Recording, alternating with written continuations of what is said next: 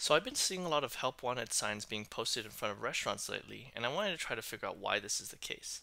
It could be the economic climate, I'm not too sure, but I did want to draw on my own experiences to find some reasons why. So the first reason and most obvious would probably be the pay.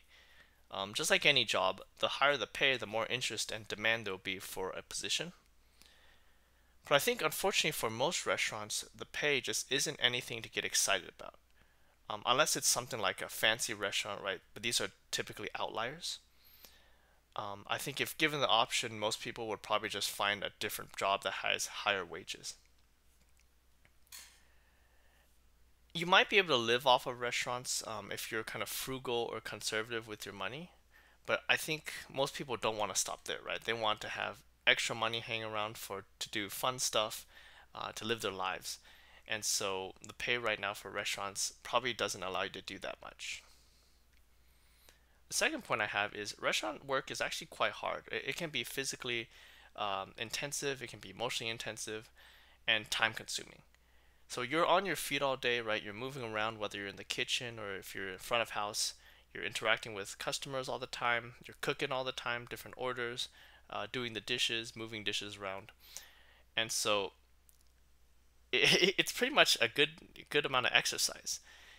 You're also working really long hours, and unfortunately, that's just the case for all restaurants, right? You have to work when other people want to eat, and that usually means like the typical time that I see is like 11 o'clock in the morning to 9, 10 o'clock in the evening. So that's like your typical restaurant work hours, and that can be even longer if your restaurant offers breakfast.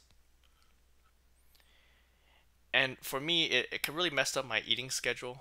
My lunch times would usually be like 2 or 3 o'clock p.m., and then my dinner times would be like 9, 10 o'clock p.m. So that was kind of annoying.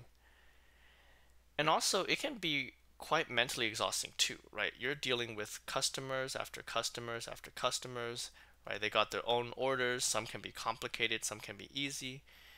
And while most customers are really nice and chill, there's also some customers that can be kind of rude, and that can just really ruin your day. And since you're working with so many customers, the chances of you dealing with rude customers increase by a lot. And what seems to happen right now is that restaurants are kind of stuck in an infinite loop in the sense that they don't have enough staff, but the demand for takeout to dine out is still there. So customers still want to, go to a restaurant to eat, but the restaurants don't have enough employees, so they're always slammed, and then employees quit because of this, and then they're continuously going to get slammed, and no one wants to join because of how busy it is. And for the third point, I just think restaurant work isn't really a long-term career. For most people, it's more of a part-time thing, right? You have a lot of students who work in restaurants just so they can have some money to spend on the side or to pay off tuition. But once they get their degree or once they find a better job, they're almost always going to move on. So this is also another thing. Restaurant work is more of a temporary gig for most people. But yeah, we'll see what happens in the future. Maybe things will change. Maybe the format, the structure of restaurants will change. I'm not too sure.